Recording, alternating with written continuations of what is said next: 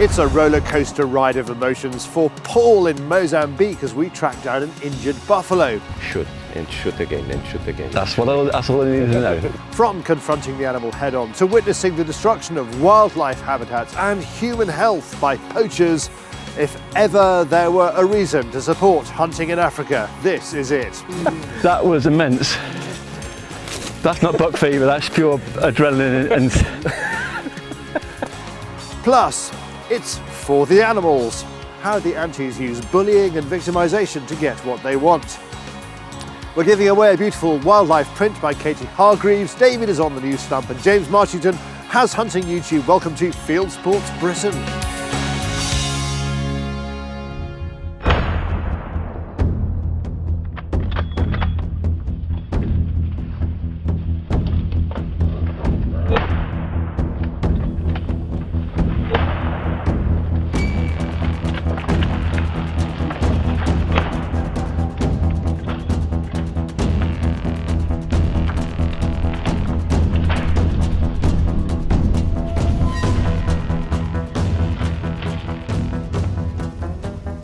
Why on earth would anyone want to hunt an animal known as the Black Death or the Widowmaker? Probably for those very reasons. So you tell me. Shoot and shoot again and shoot again. That's all I needed to know. That's all I needed to know. It's a hunt that tests skill and character, and it's something we've just been told we'll be doing on this trip to Mozambique. This is a different league. This is a different league. This is just mental. Buffalo hunts have the potential to go very wrong very quickly. One famous Zimbabwean hunter told us, after you take a shot at a buffalo, one of you is going to die. To prevent this from happening, sitting between us and a 1-ton firework with sharp horns will be the new Sacco 100 in 375, an aim point, the new copper powerhead blade bullets, and Paul. Now, as Paul has only had the rifle for a few days and the only animal we've shot with this blade is a Liechtenstein hartebeest, there's a lot to get our heads around. After talking to Manuel about the bullets, he said, we should try one of these with a buffalo. They will work well. Really? he was super keen, and instantly said, right, we should go, and we're going out, and we're going to go out and we'll look at some buffalo. We'll show you the buffalo to start with. We'll show you the big herd. I'll show you the big old boys in the herd. And we don't hunt those. We hunt old buffalo, real buffalo.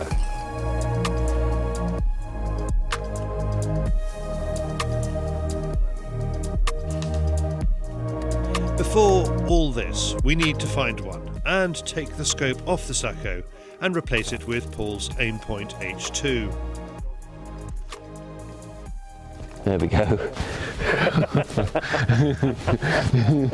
A little worried there. Yeah, we bore sighted last night, put it on and bore sighted it. New Bigatini rail. Yeah, we're going to use an aim point. So that means only one thing, David. It's going to be very close. So, which, yeah, that's what it's all about, isn't it? So, yeah, very excited, nervous. Let's see if I can hit the box first. So he's got, before we get eaten alive. Yeah, a lot of flies, isn't there? So, yeah, okay. Let's do this.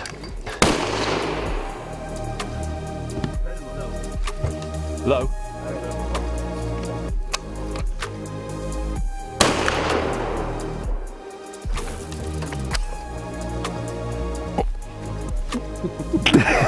You missed the box completely. No, I didn't.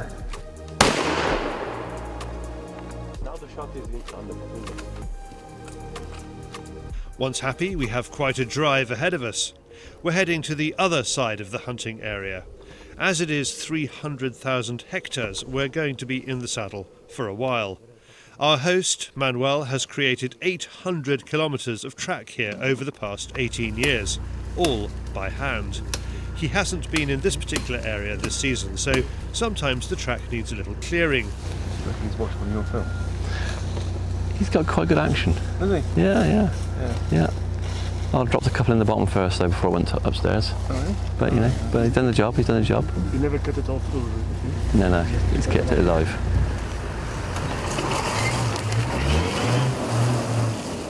One detour requires the winch deployed from the Land Cruiser.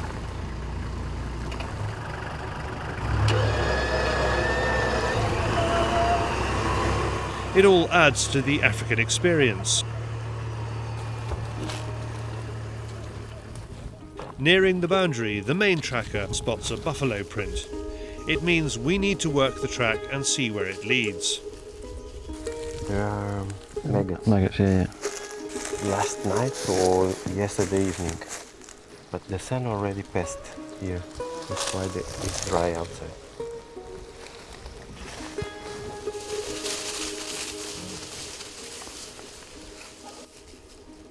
Above us, the sky shows us the fires have got a hold again and we need to make tracks. Not wildfires, but arson. Poachers used the tactic to move animals, but this is revenge.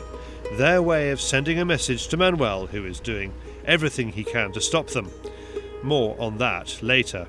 Because of the fire, the animals changed their habits. Yeah, yeah. Before we could say, let's go and hunt a buffalo. And I knew where to go. Yeah. Now with all this destruction, we need to look for them again and to know where they are and where they are eating or drinking. Changed everything. Yeah. But they are here. Yeah. I suppose that all the animals moved, don't they? Away from the fire or where the food is, or... They are not afraid of fire, but they don't live where there's no food. Okay, yeah.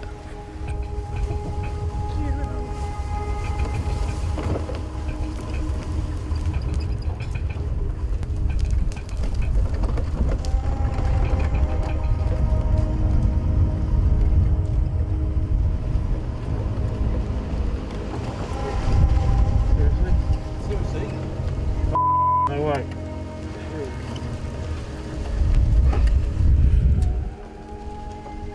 So basically caught in the middle of a fire, and we just reversed back into the wind. So the wind's hiding behind us now, so and that's all burnt behind us. So I feel it's more scary a buffalo than this.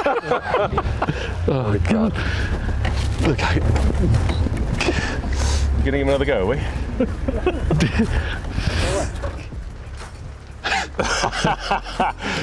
You're not going to be able to put them out, Manuel. Não vais conseguir apagá-lo. Good effort there. Fire behind, isn't that fire behind? We did a little joke on the way through. We went through where the first little fire, and obviously the flames were this high, smoke was bellowing. We were like, oh, we'll be able to tell a little bit of a story about this. You know, we got trapped in a forest fire. And then, of course, when we got up to here, we went through another big leather smoke, and then a bit of a fire, and then we got to the, and then we were like in the middle, engulfed in thick white smoke and crackling, as you can hear now, crackling of the flames. And I see Mr. Wright panic a little bit. He's a little bit panicky. I think with due cause, to be honest. I was panicky, I'm not lying. I had the full PPE on. I couldn't see. So yeah, no, it's but it's when you see the boys do it all the time, laughing and thinking it's funny. I mean, you know, I think they like danger anyway. They like a bit of danger. So to these, yeah, they're used to it. They're used to nature, aren't they? They just understand it. Yeah, and this is not. We're not talking like a little forest fire you get in the UK. This is immense.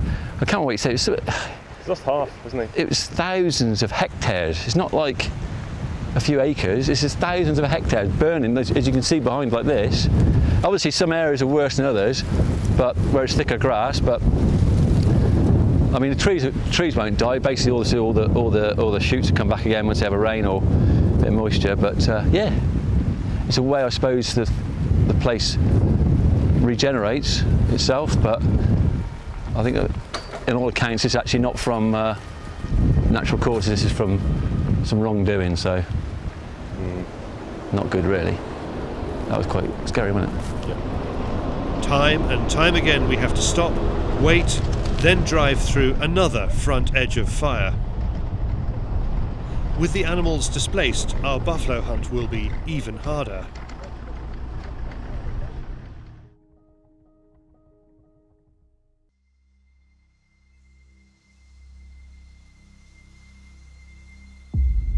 The following morning, a blanket is laid on our seat to reduce the buttock bashing. It's going to be another long drive.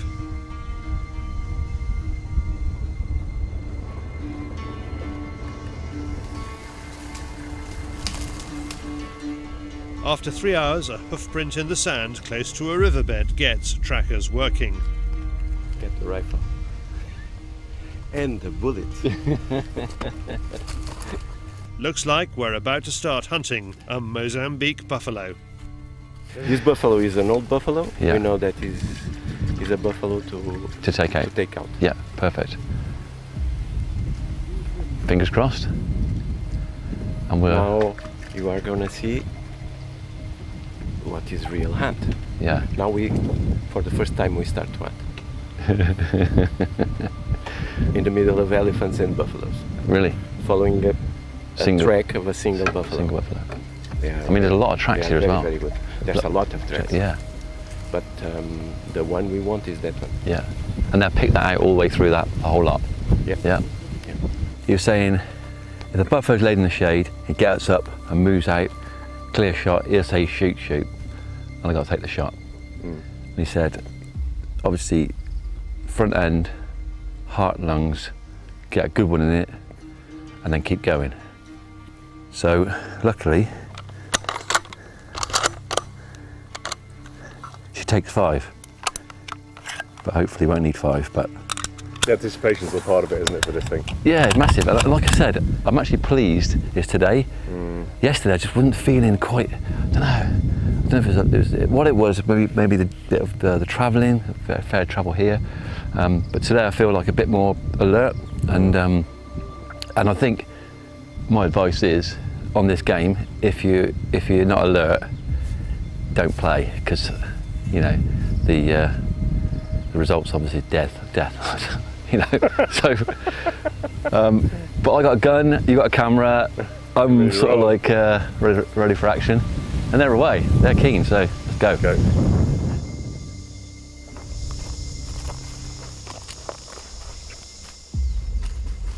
Now, unless you have witnessed the incredible skills of an African tracker, it is difficult to explain just how extraordinary their abilities are.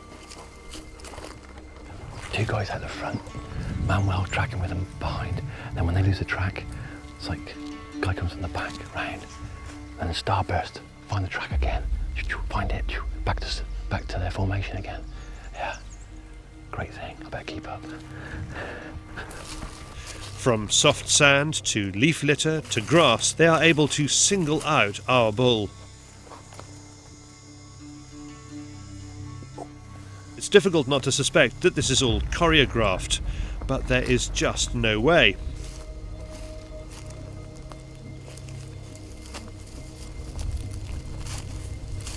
After 2 hours of following tracks, something throws them. We met another one. Oh, now there are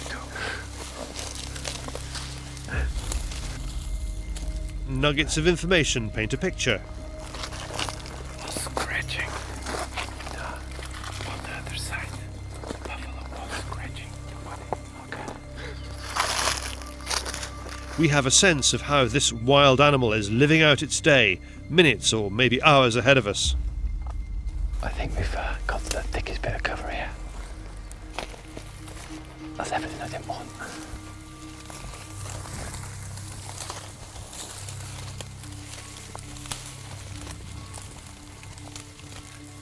He was laying down here. Okay.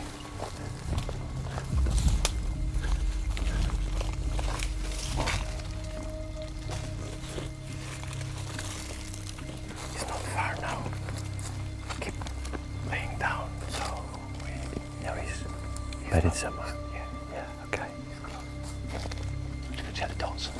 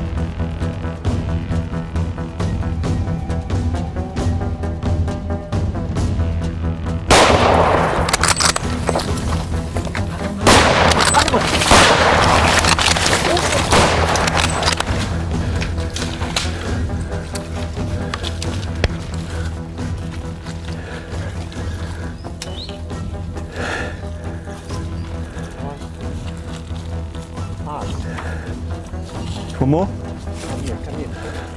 Give him a hard shot. Here. Okay. No more, I'm done. Okay. Done?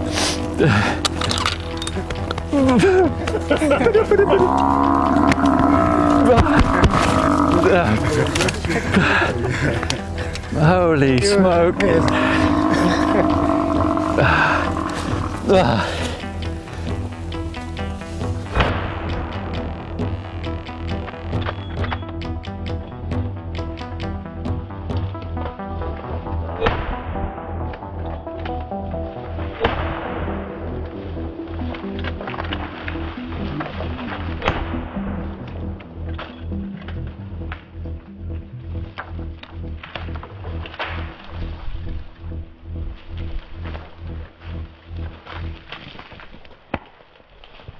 Thank you.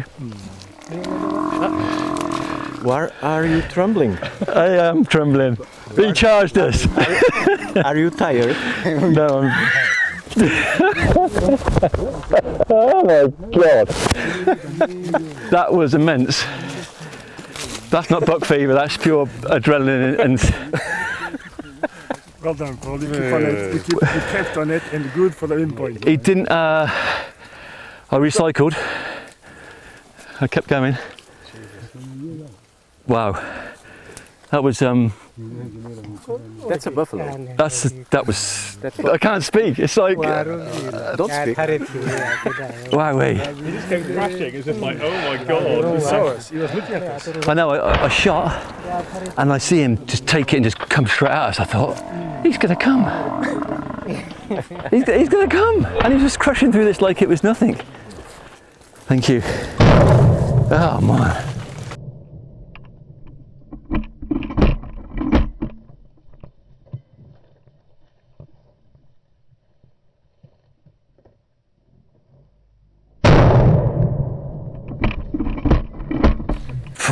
Man, oh man. I'm so pleased because he was obscured behind the bamboo. I was hoping he was come a bit closer so I can get a clearer shot of him.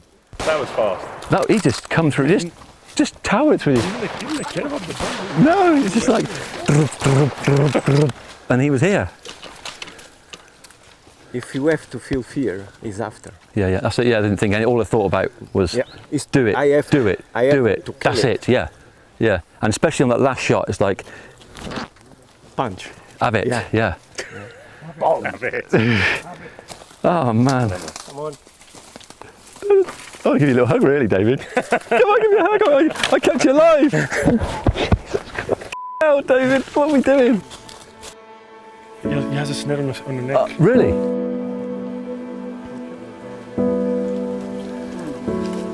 Let's put him up, try. Vamos lá levantar para cá. You see why I hate poachers? They're just taking it off. No, the wire's still here.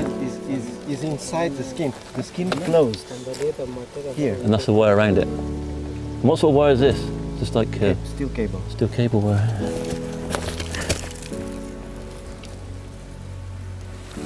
Here, look, David.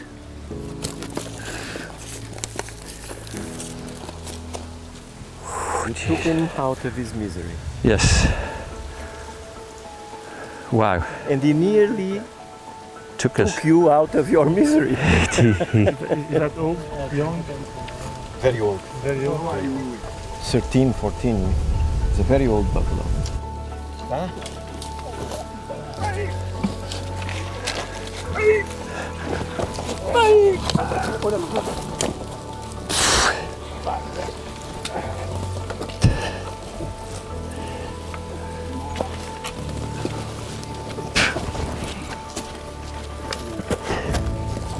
This one out, yep. Okay. Oi, oi, oi. You couldn't script that. It's going to be difficult for David to pass on what we went through for that little section here. But I think it was fantastic and it was well worth it. We are all safe and it was actually a good deed to the animal because he must have been suffering quite a bit. Manuel was saying like over a year with that snare in his neck, so must have been a hell of a lot of uncomfort, you know. Yeah.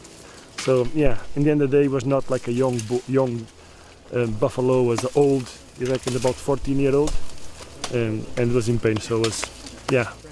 Did you feel a little bit? Yeah, I was, of course. I thought that thing coming tumble. If you're not, you can't. You know, you're not alive if you didn't feel something. Yeah, of course not. You know, when you see the cane is going everywhere, and if you try to break one of those things, you need a few whacks with a machete, and that thing was just coming through there like paper, wasn't it? It was. And Mr. Shildley was just send it down the barrel. Really good on him. Good on him. Well done.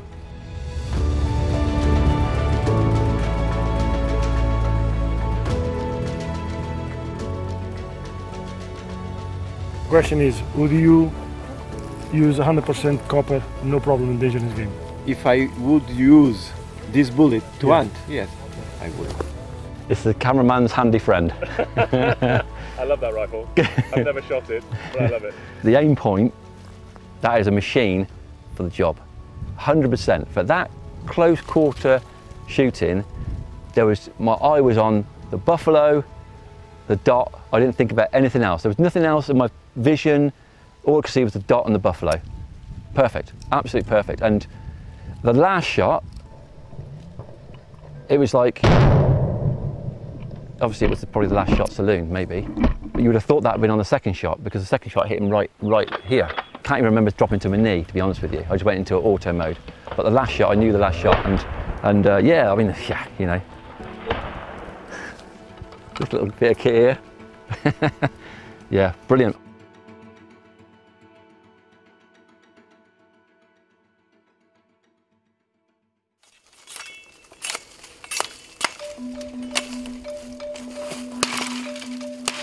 We leave the buffalo covered in leaves and branches to keep the vultures off.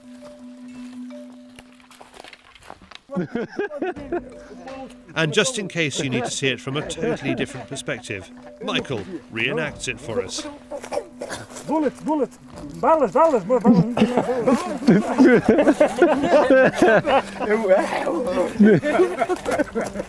Ele tem coragem. Tu? Ele. Ah, tem coragem, tem. Tem coragem. Don't tell him, though. No, don't tell him. Não. No. Se fosse outro ia fugir, cara. Se tu dizes, depois... I impress the trackers. I'll take I that. think they're talking about me. You No, definitely not. No, definitely not.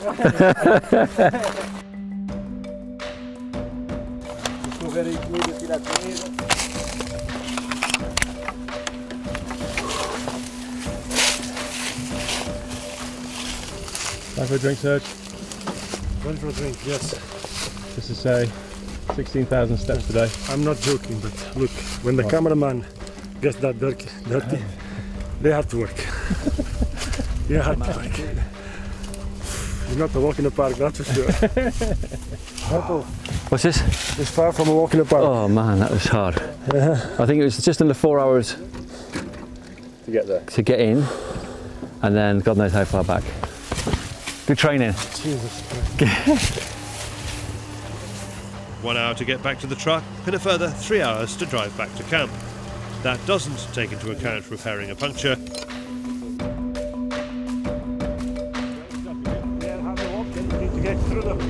And more fires to cope with. Quite a day. And that's it.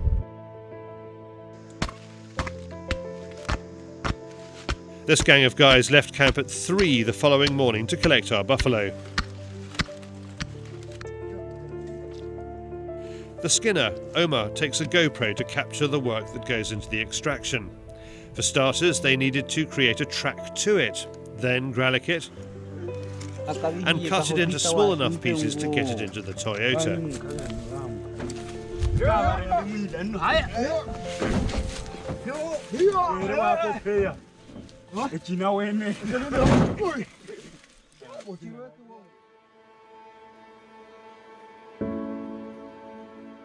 It's crazy, Paul.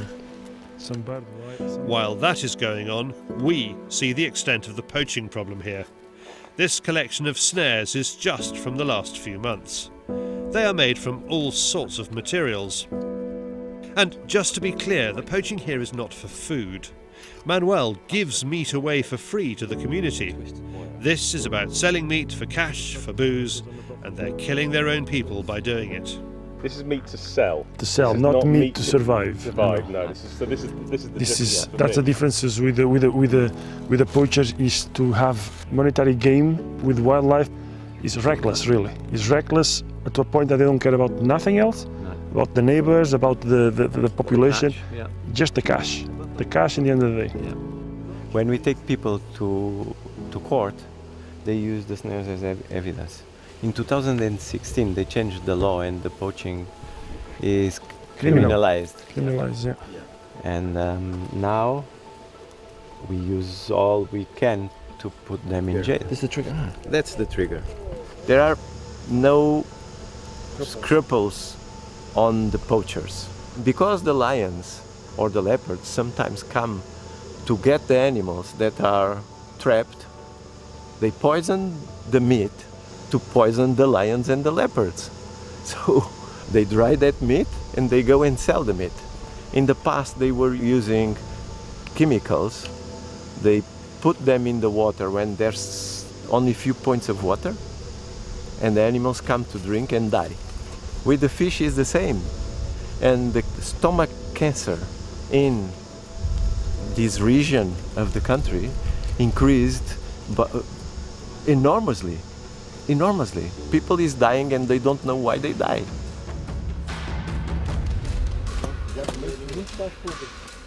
Next time, in our last film from Mozambique, the buffalo arrives in camp. We learn how to bait predators, Sergio hunts warthog with the Sacco, and the guys get to grips with thermal. For more information about the new Sacco 100 and the Sacco Powerhead blade, go to sacco.fi. To learn about Aimpoint's red dot sights, go to aimpoint.com. And if you'd like to experience buffalo hunting Mozambique style, drop Sergio a line via his website, surcoutwildharvest.com. Thank you all who took part in that. Now, the Fieldsports Nation has a beautiful wildlife print as a prize draw this week. It's the winner's choice of prints by Katie Hargreaves, which they can see on her website, katiehargreavesart.com. And they can find out how to enter on the Fieldsports Nation's own TV show, Fieldsports Extra, which is out on Tuesdays. And you can watch that TV show by joining them for $5 a month. Link to that below. Now, back from Mozambique and happy to be alive, it's David on the Fieldsports Channel News Stump.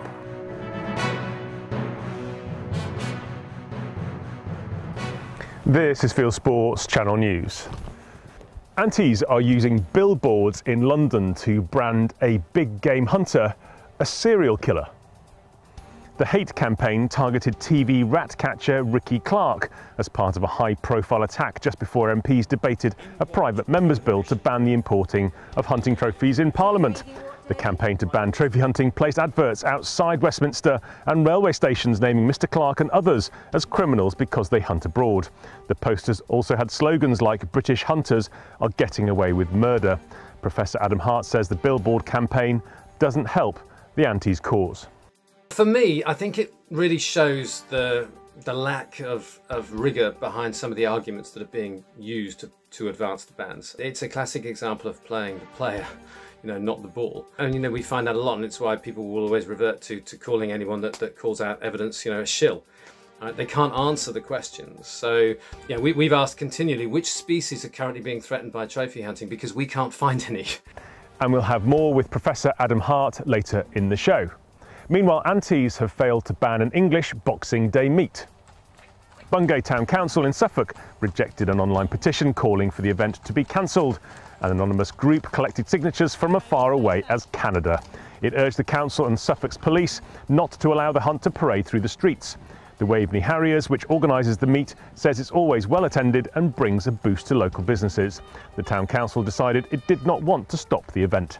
Antis have failed to ban hunting in other areas too, including Cornwall, Northamptonshire, Ledbury and Tiverton. Two pressure groups are accusing Natural Resources Wales of being wasteful and hypocritical because of its expenditure on diesel and petrol vehicles. The Countryside Alliance and the Taxpayers Alliance made freedom of information requests that revealed NRW spent more than £1.6 million on buying and hiring vehicles over the past 3 years. Some of the vehicles were electric, the majority were petrol or diesel.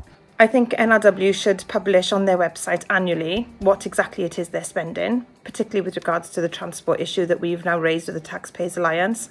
They need to be honest and open with the public. It's public money that they are spending, and I think they need to review their priorities and their internal policies as a matter of urgency. Hen harriers are to be bred in captivity for the first time in England. Natural England and the International Centre for Birds of Prey are running the project. They brought 6 males and 6 female hen harriers from France and Spain to form breeding pairs. They will release the birds on Salisbury Plain in order to improve the range and conservation status of the species. The plan is to release at least 100 birds over the next 5 years. The RSPB opposes hen harrier reintroduction schemes and lost a High Court battle to stop DEFRA's hen harrier brood management scheme. Shooting groups and chefs treated Welsh politicians to a game meat feast at the Senedd. They entertained members of the Senedd to show how delicious and healthy game meat is. Aim to Sustain and For Cymru organised the event. Spike Butcher of Aim to Sustain says the importance of shooting to Wales in terms of economic, environmental and social benefits were delivered through food. Being able to get into the heart of government and have cross-party representation at the event to enable us to start to have those conversations and to show how fantastic wild game is, to sell our story and to show off fantastic Welsh chefs as well was brilliant. The European Union may be about to address its wolf problem. The European Federation for Hunting and Conservation, or FACE, welcomes a review of the protection status of large carnivores. The European Parliament voted on a joint resolution on the issue. Many large carnivore populations, especially wolves, are expanding. FACE says the hunters are actively involved in carnivore management and can face legal and administrative issues because of the directive. Thanks to Richard Walton for the story. Wildcats may return to England in 2024. The Devon Wildlife Trust is behind the plan. It's advertising for a wildcat officer, asking if applicants would like to be at the forefront of a radical species recovery programme and play a pivotal role in reversing the fortunes of Britain's rarest mammal. The successful candidate will lead a feasibility study which will judge whether wildcats could be reintroduced successfully to the region. Norway has a new predator. The golden jackal has gained a foothold in the north of the country. The animal, which looks like a cross between a fox and a wolf, was caught on camera in 2019. The Norwegian Environment Agency says a pair of golden jackals have now made the country their permanent residence. The animals can't be shot or moved. Researchers describe them as climate refugees as they move north where the weather is colder. Thanks to Per Holmseth for the story. India abstained from a vote seeking the commercial sale of African elephant tusks. At a meeting of CITES members in Panama, India positioned itself alongside countries that depend on hunting tourism for income. Zimbabwe introduced a proposal to allow the commercial sale of elephant tusks that were stockpiled by governments in Botswana, Namibia, South Africa and Zimbabwe, which CITES rejected. India's abstention is significant as Namibia claims that it sought New Delhi's cooperation in exchange for moving 8 of its cheetahs to India. A spokesman for the Indian government gave no explanation for not voting against the proposal. And finally, Warwickshire Police stumbled across a Cinderella trying to get to a hunt ball in the back of a horse trailer. When the rural crime officers heard noises from the trailer, they checked inside to find 20 people who were using the horse box as transport to the event. The police were checking on vehicles as there had been a spate of thefts. Police say they charged the 39-year-old woman driver with several offences, and other officers helped Cinderella getting to the ball more safely with her extensive entourage. You are now up to date with Fieldsports Channel News. Stuck in the stories, fishing for facts.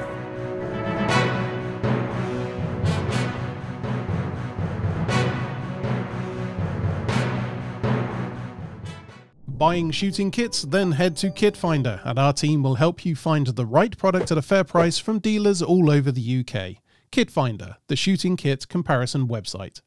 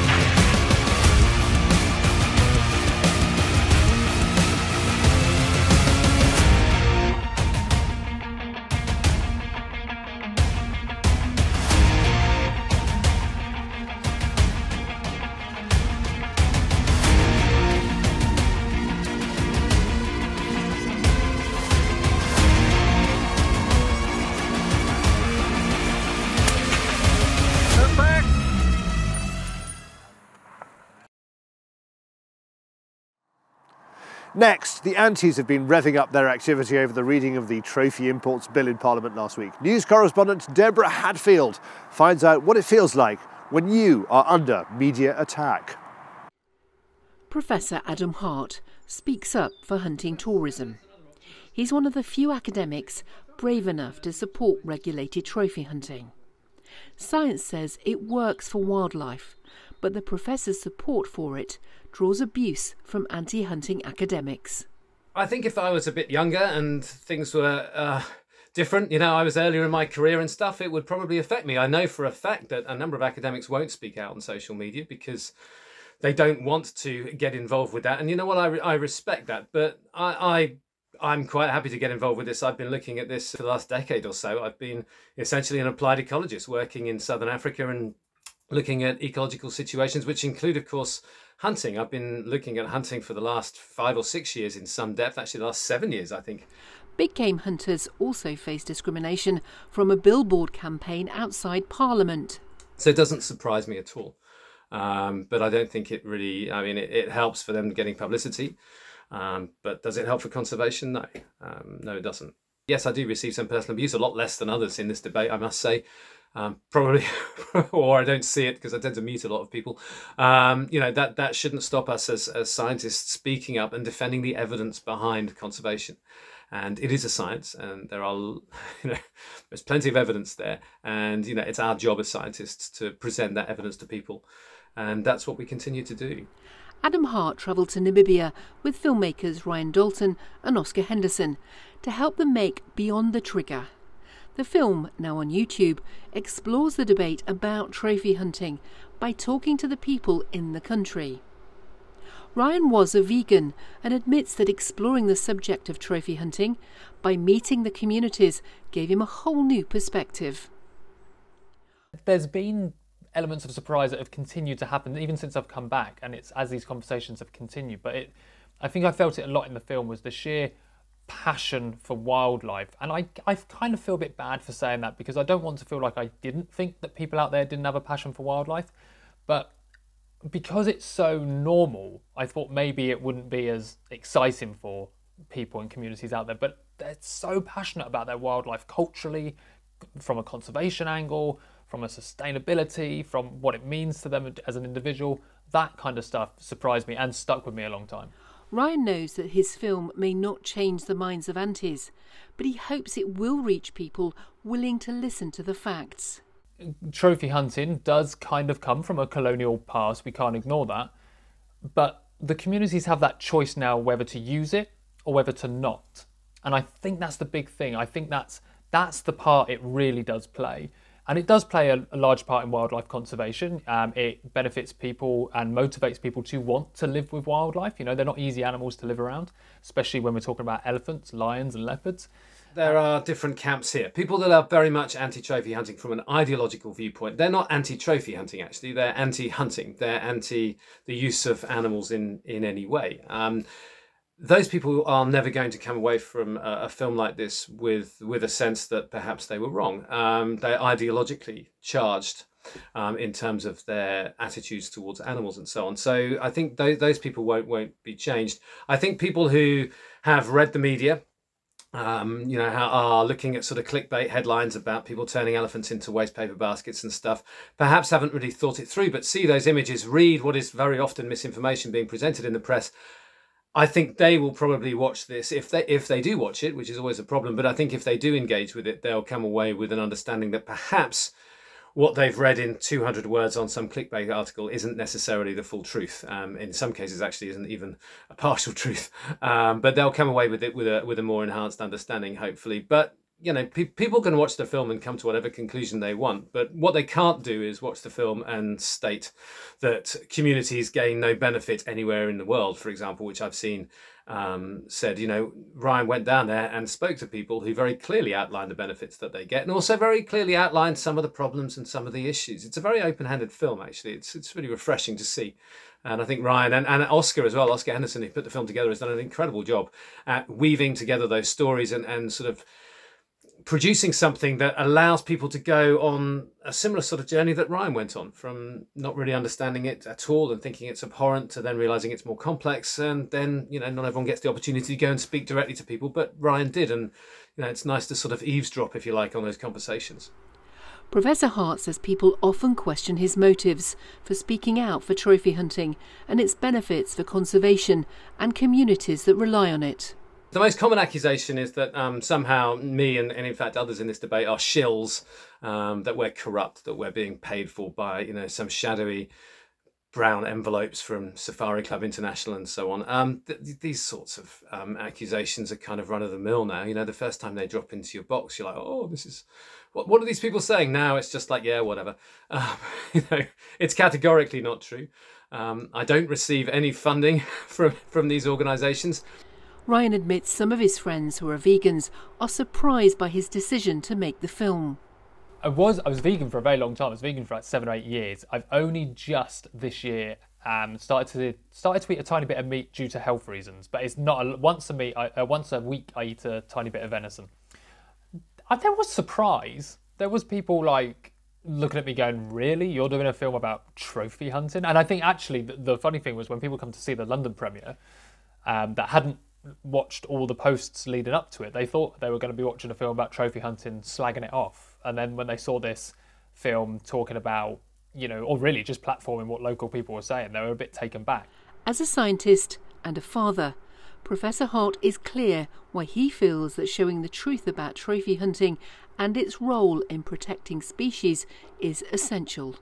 I'm interested in this from an academic perspective, and I'm interested in it because I want my children and my grandchildren and my grandchildren's grandchildren to be able to go to places like Southern Africa, and we're always focusing on Africa, but there's many other places in the world, and be able to see wildlife outside of protected areas and national parks and, you know, fortress-style conservation, as I've been able to. And at the moment, trophy hunting is a part of that conservation landscape. It's a part of the conservation toolkit.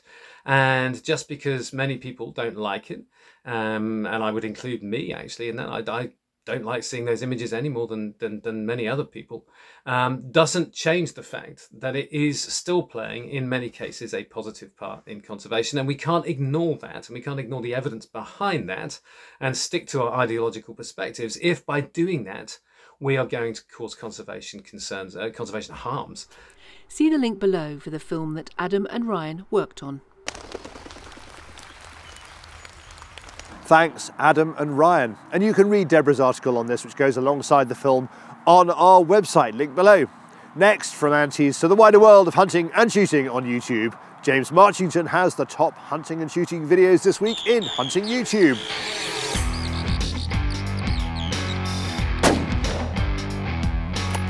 This is Hunting YouTube, which aims to show the best hunting and shooting videos that YouTube has to offer. First up this week, we're in the USA. Wooded Beardsman sets out to take a deer and ends up shooting a coyote with a nasty case of mange. Staying in the States, Deer Meat for Dinner is on a boat in Louisiana, hunting what we know as coypu, or as he calls them, massive marsh rats, then cooking up Cajun rat rolls. Tasty and a little chewy, apparently. Steve Chingren has made this fascinating falconry film, flying peregrines after sage-grouse flushed by pointers. Back to the UK, and primal nomad bushcraft stalks a gold medal roebuck with Chris Dalton in Ayrshire. Meanwhile, Wash Wildfowler has bought himself a Thermion XP50 scope and has a successful outing after foxes with fellow YouTuber Robin Foxer. It's the usual mayhem with the Suffolk and Norfolk Rat Pack as they clear a pig farm with a huge rat infestation. More dog action from GT Pest Control, ferreting the hedges with Harold and Bella and a handful of purse nets. Finally, something a bit different from Night Crew. They're fed up apologising for hunting